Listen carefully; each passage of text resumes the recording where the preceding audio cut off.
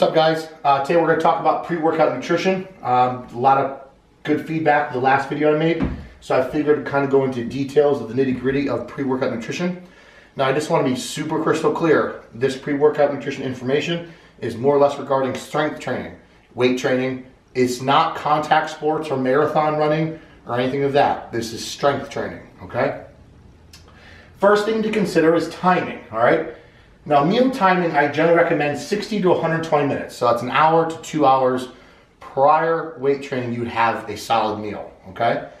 Now, obviously, individuality variances come into that, or some people might digest food slower than others. So obviously, you have to play around with meal timing to see what's best fit for you. Some people like to feel full when they go into weight training, and some people like to feel their stomach emptied, and they're okay with that. All right, personally, I like 90 minutes. That's like my perfect go-to. Sometimes I have to do 60, but I don't want to burp up food and feel that way, especially in the off season. You'll know that if you're eating consistently a large amount of food, that the time between meals, the time between you eat and you train tends to be a little greater, because generally gastric emptying is a little slower because you're bombarding the body with an astronomical amount of food.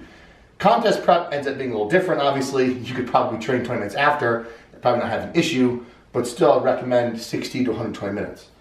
Now, if you're training less than 60 minutes, the meal structure generally needs to change, okay? So if less 60 minutes, and like you have to be at the gym at 5 a.m., you get up at 4, you don't want to train fasted, so what do?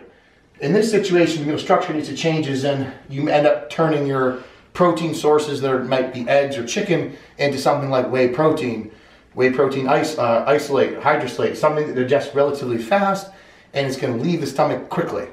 And then obviously for carb sources, instead of having like say breads or potatoes or oatmeal, you might follow the lines of cream of wheat, cream of rice, or rice product of some nature, and something like that, and keep that meal very low on the low fat side.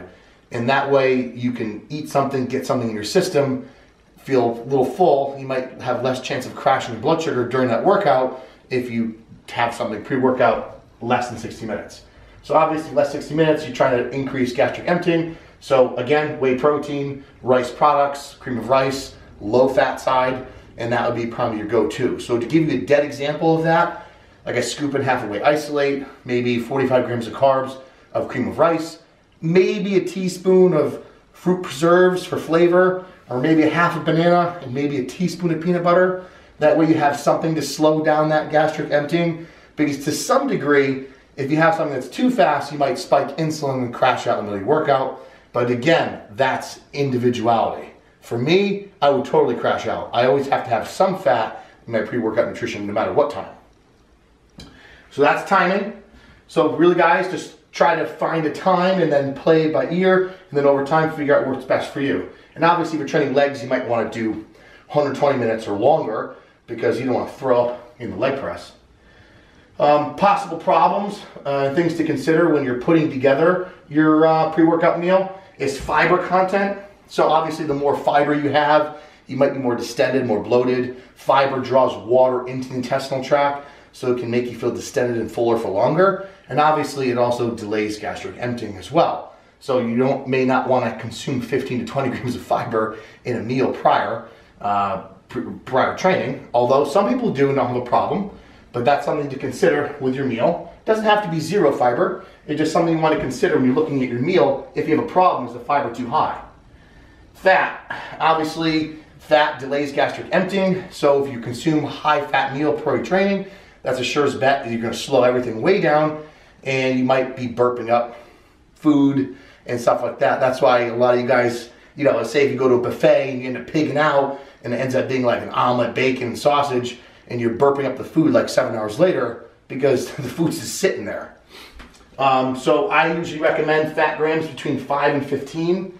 Now that's total fat grams, not just added. That includes the meat, that includes the added fat, if there is any, 5 to 15. And obviously, again, individual variance. Vegetables, to conclude them or not include them, that depends. I generally have a little wilted spinach in my eggs in the morning, so that ends up being some vegetable that's in my pre-workout meal.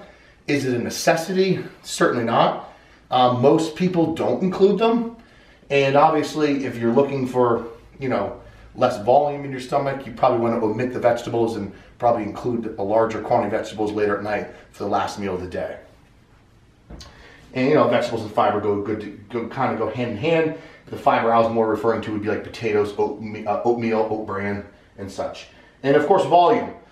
So the volume of food can be issues. You have two train of thoughts.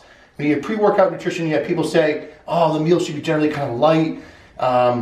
Light because obviously all the meals you ate yesterday and earlier in the day are really what's going to fuel you, but you want to have something in your stomach to train, so therefore the meal should be on the lighter side. And then the opposite goes, people go, oh, the biggest meal of the day should be pre-workout nutrition and post-workout nutrition because you're centering your energy around training. Who's right? Who knows? You really got to find out what works for you. Personally, I've always done the same quantity of meal, the same amount of meal volume in my regular meals and my pre-workout meal. The post-workout meal ended up being a little bit more. Currently, I do more carbs for my pre-workout meal just because it is meal one, and meal one is bigger. Just by coincidence, it's not pre-planned that way. So my meal for meal one is 200 grams of carbs, while all the other meals about 100, besides post-workout. So volume is something to consider. So, you know, you could be slightly above what you normally have for a meal or slightly under, but again, that depends on you. So just don't think there's any like set way that you have to build your perfect pre-workout meal. It's really an individual thing. And when I get into structuring it, I'll explain that. Dairy, I don't think people should include dairy in a pre-workout meal. Some people say it's fine. They do like a little bit of whey protein or say Greek yogurt, and then they have their carb source on the side because it's kind of light, digests relatively quickly. But most people are lactose intolerant to more of a dose-dependent effect, where they might tolerate 8 ounces of Greek yogurt, but they go out and they have ice cream, a glass of milk, and then they have issues. So I personally don't think that dairy should be a pre-workout, part of your pre-workout. I think more or less that should be other parts of the day, maybe the end of the day, because there's a little casein in there. But that's something to consider as well if you want to have dairy in your pre-workout nutrition shake or not. Lactose, you know, the milk sugar is not really the greatest thing for energy. Tips. So this is how we kind of put the meals together. All right.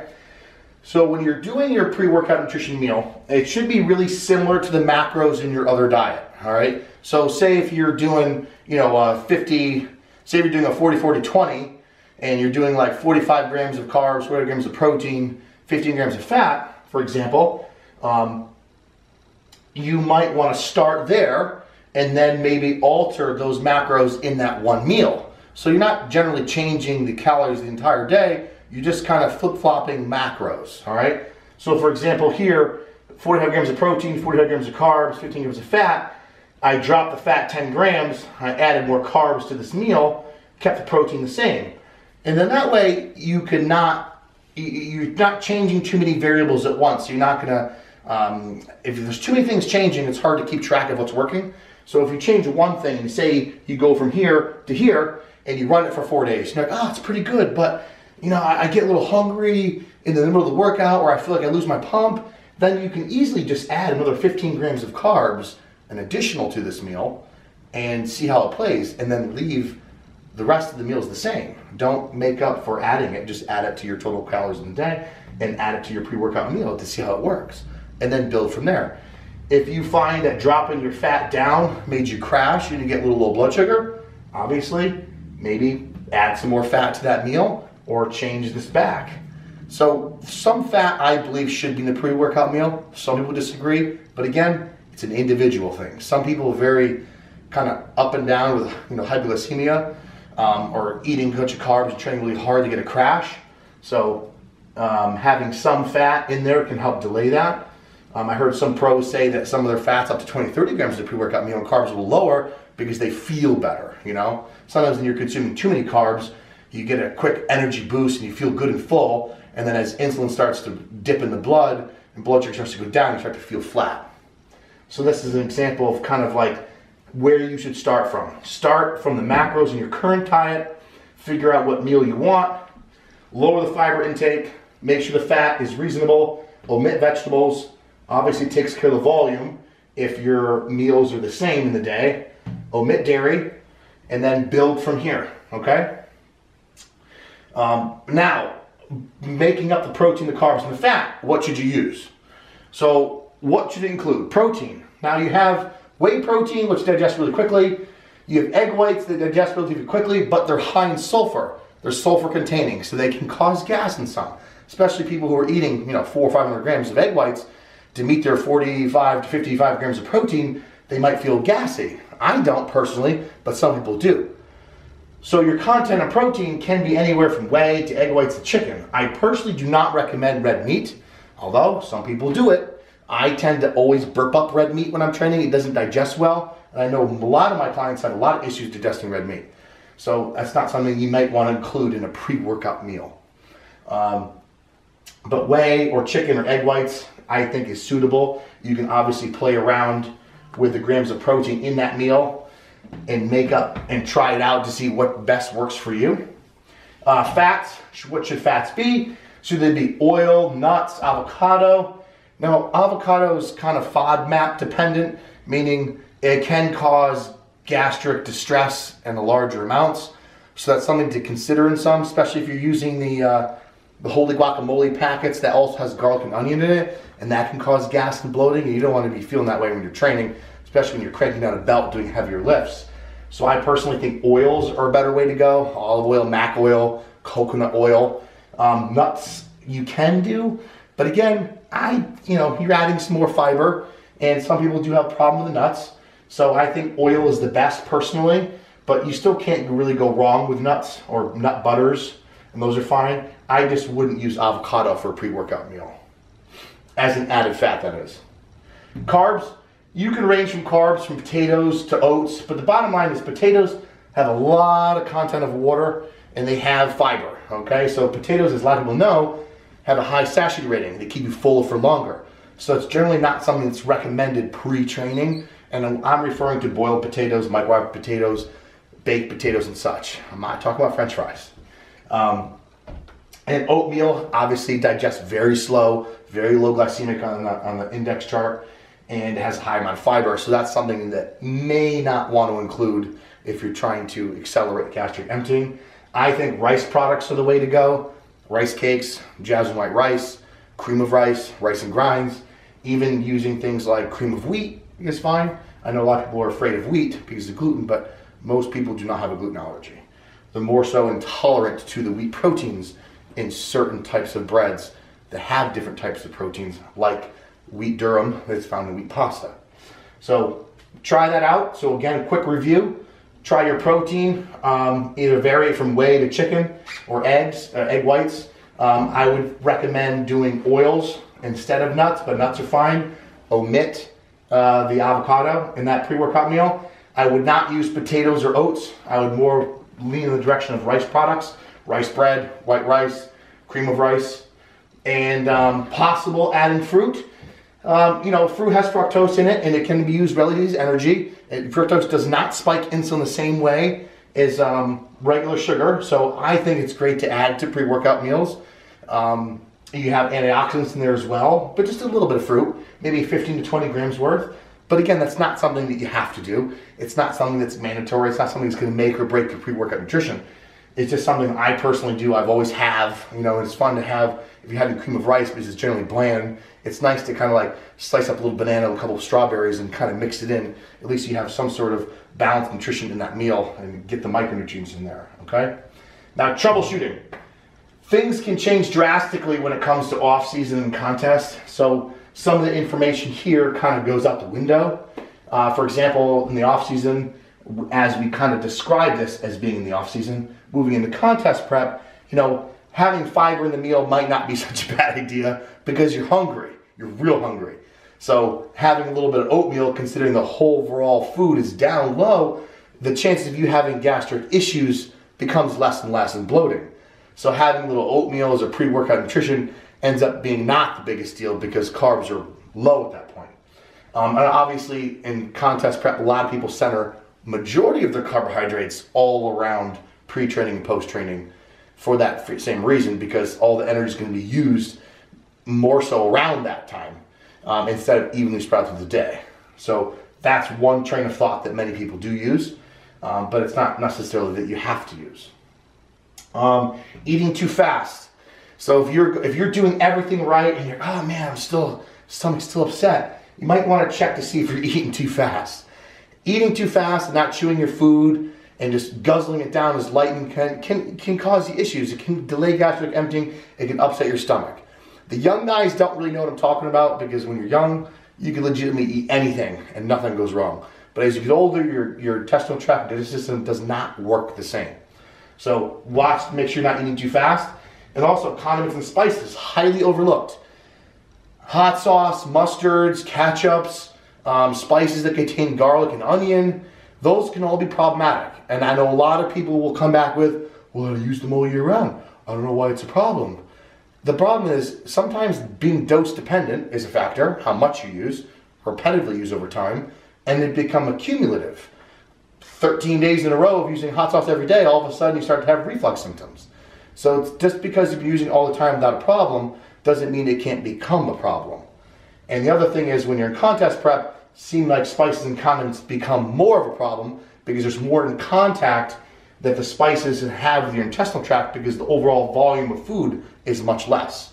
So that's something to consider. You might want to reduce the amount that you're using that meal and omit them, or change something else to say fresh cilantro, fresh basil, maybe just using salt and pepper, something like that, or even cumin, something else that doesn't have the dried garlic and onion or anything that's really spicy.